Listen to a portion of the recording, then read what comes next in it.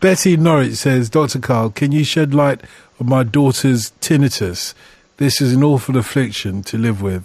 Anything that you might help. Thank you, she says.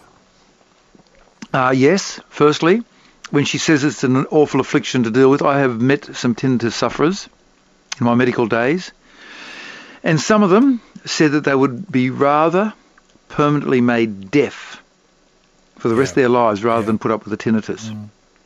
Sometimes it can be that distressing. Now, firstly, think about the audio chain of hearing. So you clap your hands, or if I've got a philosopher on the other end of the microphone, a tree falls in a forest. Clap. And Bishop Berkeley is listening to it. That was one hand clapping there, Dot, and I'm going to work you hard on this philosophy thing. So suppose you clap one hand by itself, and a sound wave then travels through the air. It then goes down the ear canal, ends up on the eardrum. When the eardrum is listening to the quietest noise it can possibly hear, the eardrum itself is moving back and forth a distance roughly equal to the diameter of a hydrogen atom. That's really small. There are quantum effects in hearing, as there are in seeing. If it wasn't for quantum mechanics, our vision would only be half as bright, moving right along. So then the eardrum moves a tiny distance, that then pushes some bones. The hammer, the anvil, and the stapes, if you did some anatomy. That then pushes on a window, which is round, charmingly called the round window. That then pushes on a liquid. The liquid then has pressure waves in it, and the pressure waves bend some hairs. The hairs are millions of a metre thick and tens of millions of a metre long. The hairs bend, and as they bend, they give off electricity. This electricity then travels through the 8th cranial nerve into the brain, and then suddenly you have the sound of hearing. There's a whole section of your brain devoted to hearing, maybe, I don't know how big it is, maybe the size of your thumb, I'm guessing. It also works backwards. It sends electrical signals back down the chain to make the hairs move to make your eardrum vibrate. Tinnitus is not just a hearing, it's not a disease of the ear, it's a disease of the brain. The brain, at some stage, in many cases, not all, but in many cases, has been exposed to loud noise for a while, but not always, and is missing a few frequencies. It can't hear them anymore. The hair cells have been sheared off, and so it manufactures them. And it manufactures them to fill in your hearing, which you think is good, and then it keeps on manufacturing when there's nothing going on, which is bad. There's a wonderful article on this by Zimmer. Who's that writer for Discover and the Scientific and the New York Times? Bob Zimmer? Ted Zimmer? No. Karl Zimmer. C-A-R-L Zimmer. Z-I-M-M-E-R. It's in Discover magazine. Look up Zimmer, Discover magazine, and tinnitus as search engines. And is it Kathy, you said? This was Betty. Betty. And Betty, go looking up those on your search engine. And the article by Karl Zimmer is so elegant and clear to understand. I love it. I wish I could write as well as he does. Thanks a lot for that. We've got Caroline. Oh, and I've got a treatment for you as well. Oh, as well. In some cases, listening to music can cure tinnitus. So I don't mean you just turn on the radio, but what they do is they map where your hearing is deficient. And then from that, they also work out stuff that's going on in your brain, and they get music that is specially tuned to train your brain back again. And sometimes, but not always, but sometimes, it can make the tinnitus go away, and it's worthwhile trying. It's got very few side effects, apart from the fact you have to listen to music. It's got very few side effects, and it sometimes works. Give it a go. I do know, and I've told this story before, so I apologise if I'm repeating myself for some of you, but my wife, who's a musician, worked with Gary Moore, the former guitarist with Thin Lizzy, and he suffered very badly. With Thin Lizzy? Yeah, with Thin Lizzy. He was a guitarist for them, then he was a solo artist.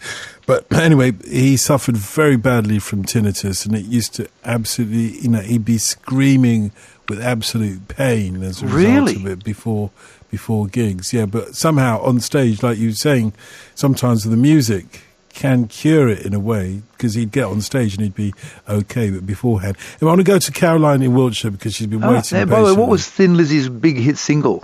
Whiskey in a Jar is the one that I remember. There's quite a few others. Betty Norwich says, Dr. Karl, can you shed light on my daughter's tinnitus? this is an awful affliction to live with. Anything that might help. Thank you, she says. Yes, firstly, when she says it's an awful affliction to deal with, I have met some tinnitus sufferers in my medical days, and some of them said that they would be rather permanently made deaf for the rest of their lives rather than put up with the tinnitus. Sometimes it can be that distressing. Now, firstly, think about the audio chain of hearing. So you clap your hands, or if I've got a philosopher on the other end of the microphone, a tree falls in a forest. Clap. And Bishop Berkeley is listening to it. That was one hand clapping there, Dot, and I'm going to work you hard on this philosophy thing. So suppose you clap one hand by itself, and a sound wave then travels through the air. It then goes down the ear canal, ends up on the eardrum. When the eardrum is listening to the quietest noise it can possibly hear, the eardrum itself is moving back and forth a distance roughly equal to the diameter of a hydrogen atom. That's really small. There are quantum effects in hearing, as there are in seeing. If it wasn't for quantum mechanics, our vision would only be half as bright, moving right along. So then the eardrum moves a tiny distance, that then pushes some bones. The hammer, the anvil, and the stapes, if you did some anatomy. That then pushes on a window, which is round, charmingly called the round window. That then pushes on a liquid. The liquid then has pressure waves in it, and the pressure waves bend some hairs. The hairs are millions of a metre thick and tens of millions of a metre long. The hairs bend, and as they bend, they give off electricity. This electricity then travels through the 8th cranial nerve into the brain, and then suddenly you have the sound of hearing. There's a whole section of your brain devoted to hearing. Maybe, I don't know how big it is, maybe the size of your thumb, I'm guessing. It also works backwards. It sends electrical signals back down the chain to make the hairs move to make your eardrum vibrate. Tinnitus is not just a hearing, it's not a disease of the ear, it's a disease of the brain. The brain, at some stage, in many cases, not all, but in many cases, has been exposed to loud noise for a while, but not always, and is missing a few frequencies. It can't hear them anymore. The hair cells have been sheared off, and so it manufactures them. And it manufactures them to fill in your hearing, which you think is good, and then it keeps on manufacturing when there's nothing going on, which is bad. There's a wonderful article on this by Zimmer. Who's that writer for Discover and the Scientific and the New York Times? Bob Zimmer? Ted Zimmer? No. Karl Zimmer. C-A-R-L Zimmer. Z-I-M-M-E-R. It's in Discover magazine. Look up Zimmer, Discover magazine, and tinnitus as search engines. And is it Kathy, you said? This is Betty. Betty. And Betty, go looking up those on your search engine. And the article by Karl Zimmer is so elegant and clear to understand. I love it. I wish I could write as well as he does. Thanks a lot for that. We've got Caroline. Oh, and I've got a treatment for you as well. Oh, as well. In some cases, listening to music can cure tinnitus. So I don't mean you just turn on the radio. But what they do is they map where your hearing is deficient. And then from that, they also work out stuff that's going on in your brain, and they get music that is specially tuned to train your brain back again. And sometimes, but not always, but sometimes, it can make the tinnitus go away, and it's worthwhile trying. It's got very few side effects, apart from the fact you have to listen to music. It's got very few side effects, and it sometimes works. Give it a go. I do know, and I've told this story before, so I apologise if I'm repeating myself for some of you, but my wife, who's a musician, worked with Gary Moore, the former guitarist with Thin Lizzy, and he suffered very badly. With Thin Lizzy? Yeah, with Thin Lizzy. He was a guitarist for them, then he was a solo artist.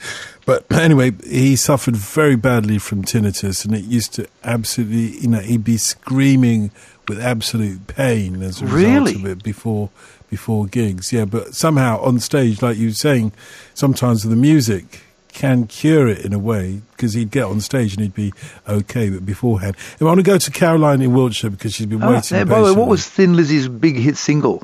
Whiskey in a Jar is the one that I remember. There's quite a few others.